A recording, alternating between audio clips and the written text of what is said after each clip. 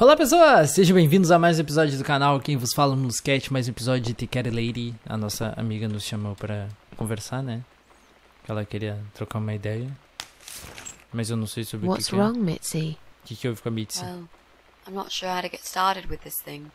I've been thinking about it the last few days and I just don't seem to get any good ideas. Maybe I've been a fool all along, deluding myself that I could find where that sick bastard is hiding. Maybe I can help you. No. I have lots of free time, you know? Last night, I made this, well, map. Tá, I mapa. made a map. This is our building, all 4 floors. There are 2 flats on each floor. You really want to help me? Por que That's so não, né? great, Miss A. How will I ever pay you back for this? I'll think about it later. Panquecas. But we haven't found him yet, have we? No. But I feel that together we stand a chance. Tudo bem. So, let's talk about it. What do we know already? Sei que o cara que mora no I know apartamento that 6... rude, bald guy lives in flat 6. I told you about him, didn't I? I think Tá. so. It's that guy who came complaining about the noise, right? Right. That's Brian Palmer. Let's mark him on the map. What else do you know about him? Not much. Wait, I remember some woman lived there with him. I've not seen her for ages. They must have split up. Could he be our potential suspect? Sim, eu Yeah, acho. I suppose so. Think so. Okay. Let's take a closer look at him then. There's an odd married couple that lives next door. Yeah? What do you know about them? Well, the man is called Joe Davis. He seems nice, quiet type. But I heard him shouting a couple of times, and he sounded almost like a different person. Like a madman, you know? I gather they must have some serious relationship problems, and they're trying to sort them out behind closed doors. Padrão, né? It's impossible to hide this personal dirt from your neighbours. I know it's none of my business, but I can't just plug my ears and pretend I don't hear what's going on there. And the wife? Ivy Davis. Or is it Sophie? I can't remember now. Anyway, she's very polite. Always says hello when we pass by each other in the hall. She's one of those size 00 ladies. So skinny you could easily take her for a coat rack. A walking skeleton. I bet she only eats a leaf of lettuce a day, or nothing at all. She looks quite ill, actually. Anything else? They used to have a cat, Lucifer. Nossa, que belo nome. I often wonder what happened to the poor little chap. Tá. We can cross off our flat, of course. Yep, good. That leaves us with only 7 flats. Also, there's an old man in flat 5, right opposite the Bryan's place. I'm pretty sure one of the flats is empty. Which one? I think it's the one on the 1st floor. There are Tem barulhos strange estranhos noises que vêm do coming from 7. flat 7. Ó. Interesting. What kind of noises? Like screaming, explosions, guns. Then there are threats and insults shouted very loudly at someone. I think I might know what's going on there. But it's worth Videogames. checking anyway. Do you know the person who lives in that flat? No, I don't. It's the top floor. I have no business going up there. All I know is what I overheard from neighbours' gossips. Sometimes I hear a dog barking on floor 1. First floor? Well, you said one of the flats was empty. Yes, which means the owner of the other flat keeps a dog. Né? I hate dogs. Tadinho. Tell me about it. Noisy, smelly creatures. Tadinhos. Can you imagine the Eye of Adam being a dog lover? Can't see why not. In that case, it might be worth looking into. There's a woman with a baby living upstairs. No husband? I'm not sure. I hardly ever see her. When I do, it's usually in the hall, when she's pushing a pram with a baby inside. She always has tons of shopping hanging from it. I nearly asked her once if she needed help to carry it upstairs. And? I hesitated for a moment, and by the time I offered, she grabbed the baby and the shopping bags and marched off upstairs.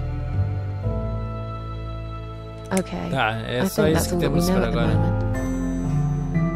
Ótimo.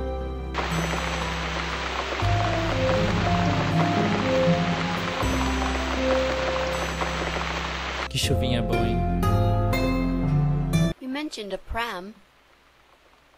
Hum? This reminds me, I found an old baby pram in my bedroom among all the stuff. Do you have kids, Miss Ashworth? You never talk about it. I don't want to talk about it. Come on, Miss A, it's alright. You can talk to me about it.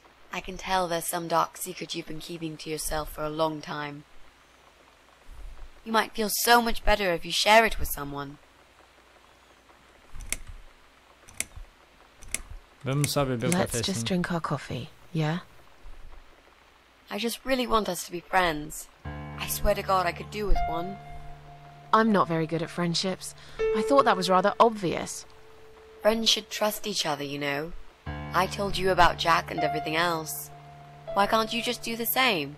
Né? You told me about Jack because you wanted to. I didn't force you, did I? My private stuff is nobody else's business. Why does everyone want to remind me of this all of a sudden? Isn't 10 terrible years of suffering enough to let go and never bring it up again? Fiquei brava. Even for me?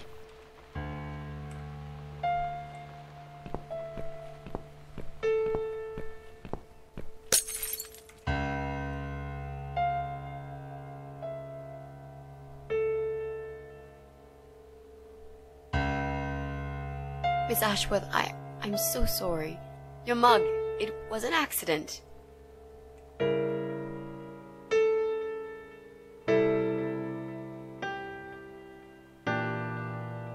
You know, just leave it. I don't even care anymore. Todo dia alguém diferente batendo na porra da minha porta. Ô, desgrama. Who is it?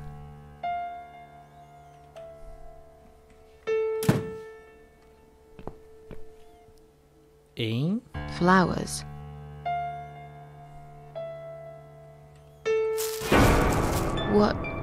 What's that in your other hand? Oh, shit. Go away. Leave me alone.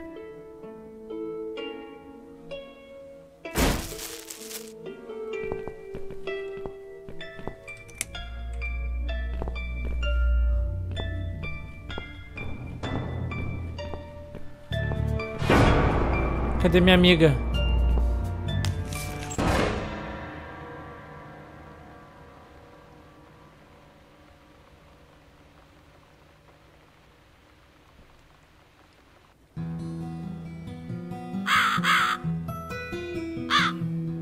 O que diabos acabou de acontecer aqui?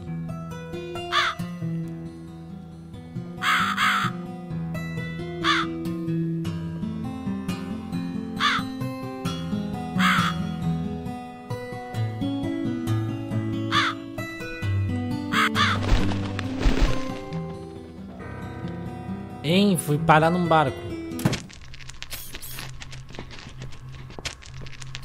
Porra, é essa?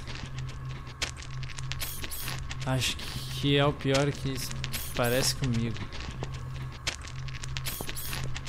Caraca. Por que eu fui parar, mano? Pera, essa aqui é uma parte da minha casa cheia de ossos.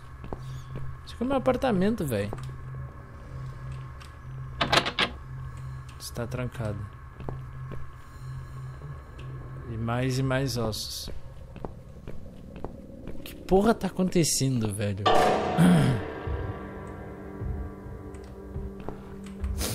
Empurrar. Não, acho que eu tenho força.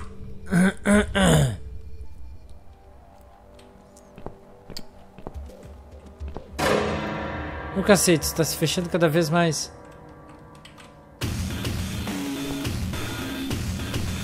Trapo. Que isso? Tem uma faca ali.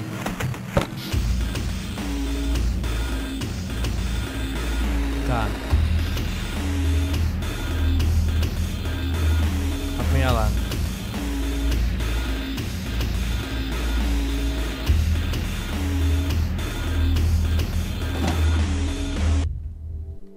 Uma alavanca.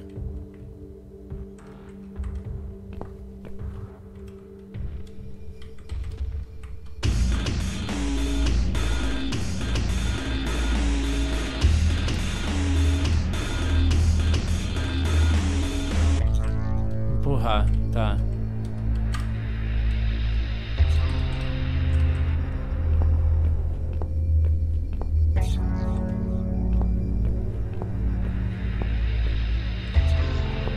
Caceta. Está aberto. Usar a alavanca. Eita, peguei uma massa. Porra é essa, mano?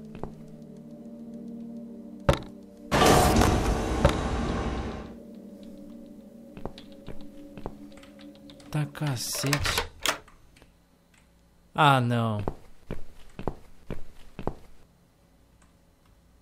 A sala com a velha.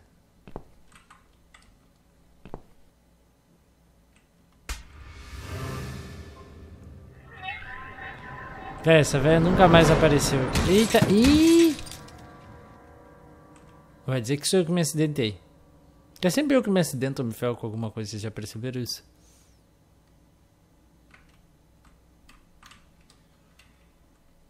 Tá. Posso entrar? Está fechada. Ó, que maravilha. Bom, pelo menos a gente tem uma massa, né?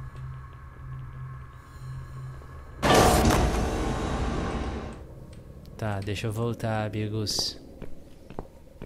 Que porra é essa, velho? Mas deve haver uma maneira de abrir essa fechadura. Ah, tem uma senha. Tá, tem algum tipo de senha. Sucata. Ué. Tem um barco. Olhar. É difícil ter certeza. Tá. Um bote. Tá, porra.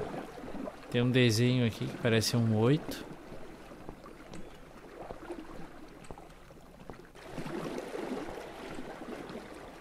Oito, 4, 8. 884. É isso? Não entendo nada disso, são coisas técnicas. Espera, que é isso? Capacidade mínima de passageiros, 2. Que bizarro. Elevador. Examinar.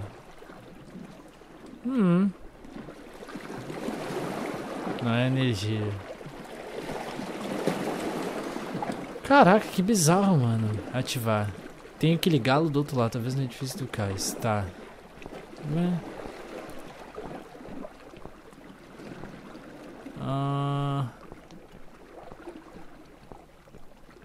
Tá.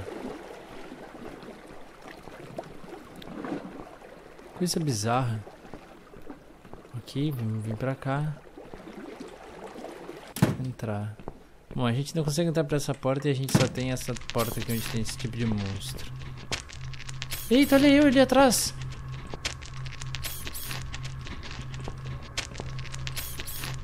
Será que dá de usar a faca? Vou por trás aqui assim. Hehehe.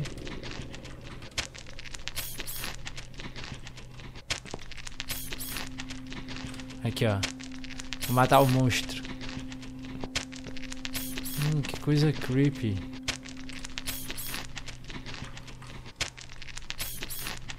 Não, aqui tem que ter alguma coisa aqui.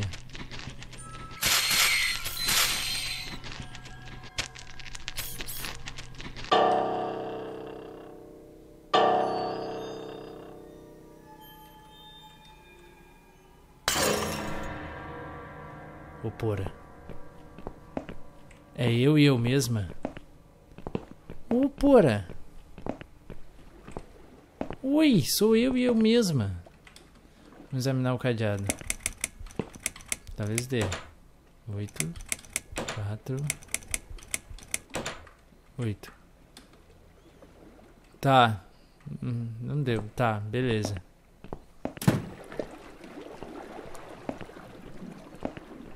Eita, minha alma é bem devagarzinha, né, mano? Ok. O meu corpinho... agora meu corpinho tá correndo. Tá, será que eu consigo ativar o elevador? Não é energia. Ué. Tá. Beleza. Vamos tentar alguma coisa aqui. Bom, a gente tem um elevador aqui, né? Precisamos de energia. Será que dá de usar a massa? Não, não aqui. Ok. Bizarro. 884 384. Ah, é assim, é. Não é 884, é 384, que era um 3. Tá, vamos lá. Entrei. Tá. 3 8 4. Aí, bem. Tá porra, painel. Será que agora eu consigo usar a massa? Ih, rapaz. Não é que deu certo mesmo? Operar. Oxi. Só falta a alavanca. Ok. Acho que eu tenho que ir me guiando pra cá. Máquinas, olhar. Já vi essas máquinas antes. Opa. Aquela vez foi meu sangue o que fez funcionar. Parece um pouco diferente. Tá.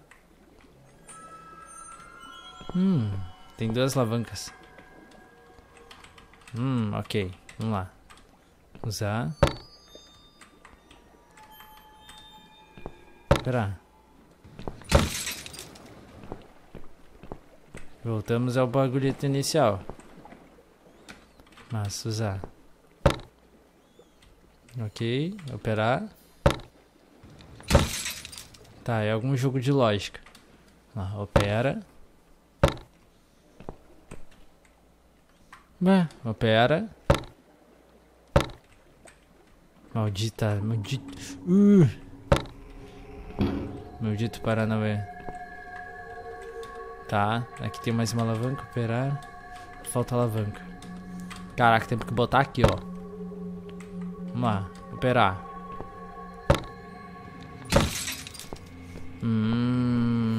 Legal. Remover alavanca. Tá. Agora vamos botar a alavanca aqui. Usar. Opera. Tá. Remove. Opera. Tá. Falta a alavanca. Usa.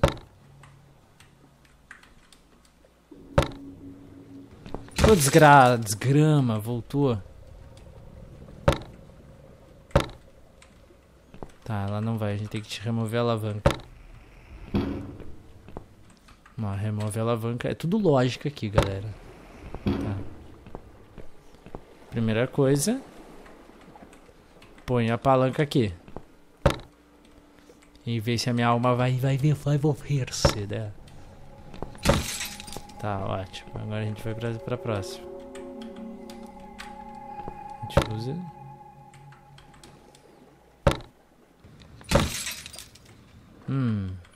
Remover. Tá. Vamos botar aqui.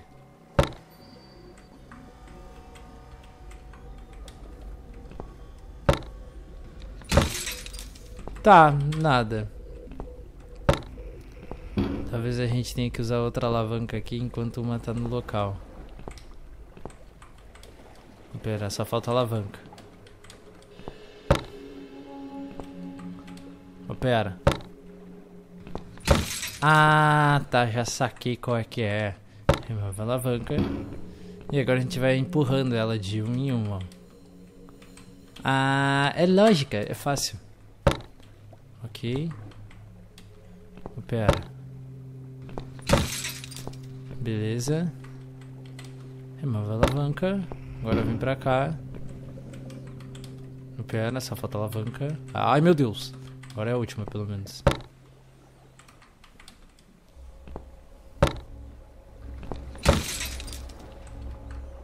Tá. Só falta a alavanca. Ok, agora a gente tem que pegar essa aqui e remover. Tranquilo. Examinar. Agora a gente opera. Eita!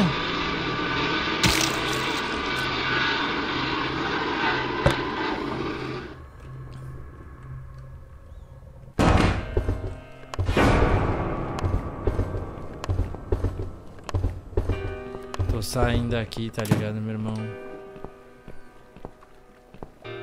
Será que demos a luz? Caraca, mano. Obrigado, 384, por ter salvado meu jogo. E começou uma música full depressiva, cara. Tá. Ativar. Goodbye, otherworld.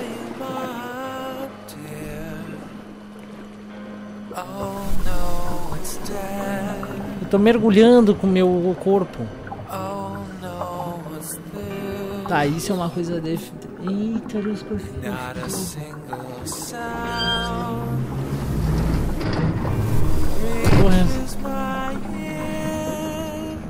O que houve? Ai, meu Deus.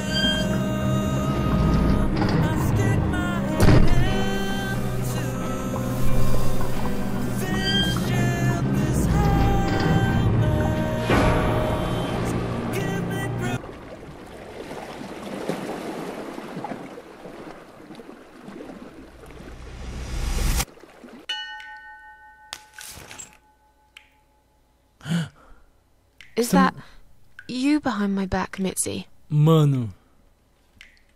Miss Ashworth, I thought you were dead. I saw that man hit you right in the head.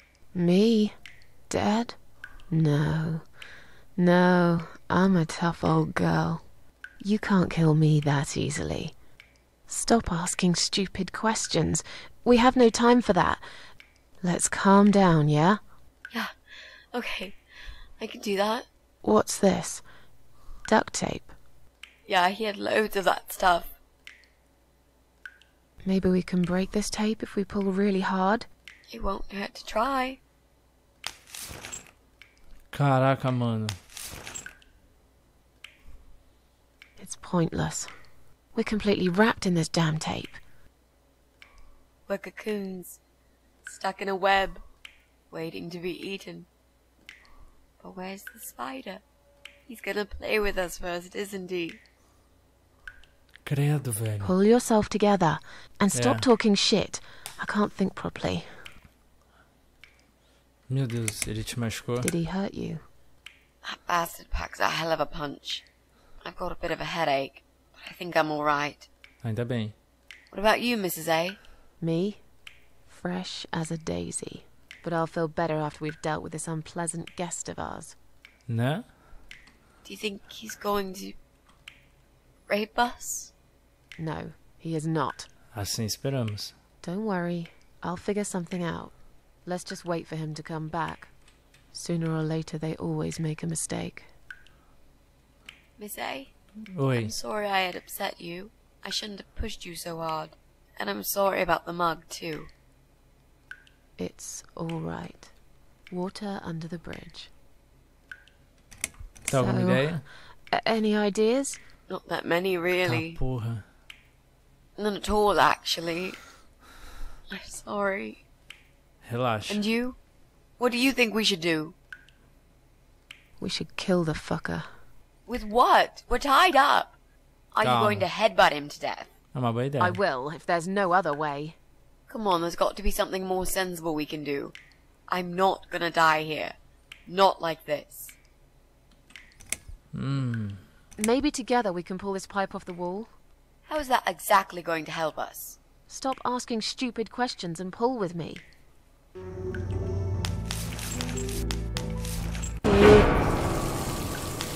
Tá, só consegui me molhar, né?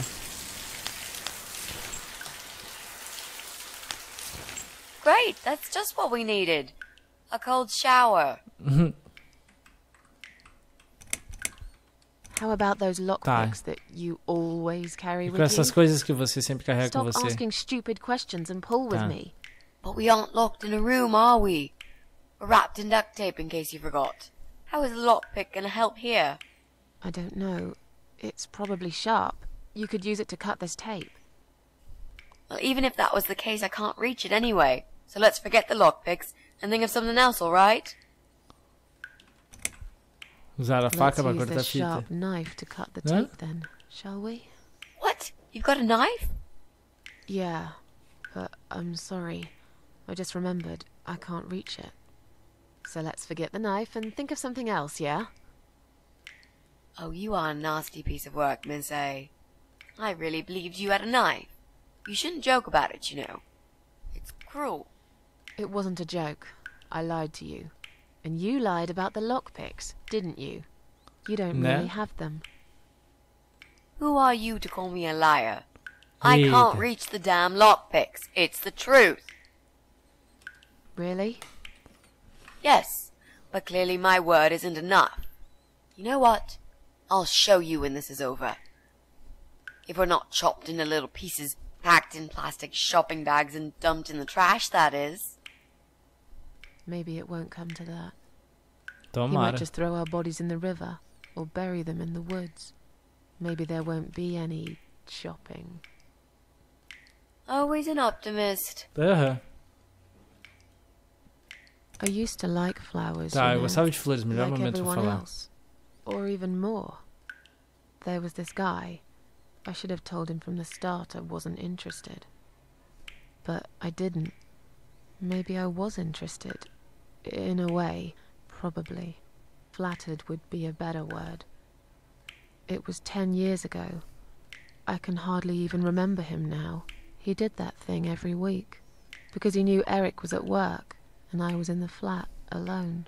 So, every Friday night, I'd get flowers delivered by a courier. Who's Eric? Your partner? My husband. Eita. He was a taxi driver. Worked every weekend. And I was still on maternity leave. Zoe, our little daughter, was only 6 months old at the time. Well, 5 months and 28 days exactly. She would be 11 now. Anyway, that one Friday evening's courier had delivered a big bouquet of the most beautiful lilies. Usually, I would have thrown them away, but I really liked them, somehow. They were extraordinary, absolutely stunning, and looked very expensive. I stood there looking at them, mesmerized.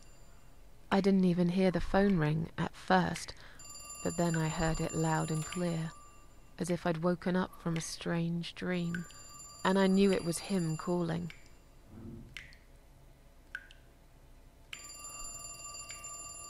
Que bizarro, né, mano? Eu acho que ela perdeu a filha. Nossa, quanto tempo atrás. Mas vamos salvar aqui, vamos ficando por aqui, ó. Me fodi 5, né? Tá melhor. Espero que vocês tenham gostado de mais um episódio desse jogo. Deixe seu gostei, abraço, Muscast, valeu e falou!